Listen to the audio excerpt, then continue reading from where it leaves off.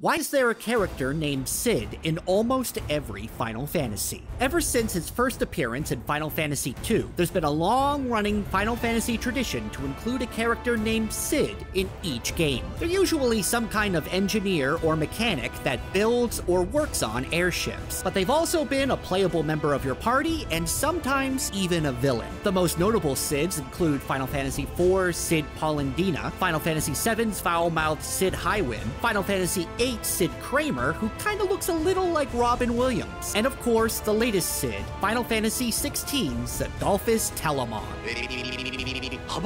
As for why there's a Cid in nearly every Final Fantasy, series creator Hironobu Sakaguchi has stated in interviews that there's no real deeper meaning. He just wanted each game to have an airship guy, and that guy would just be named Cid. Yeah, it's kind of an anticlimactic answer, but at least now you know.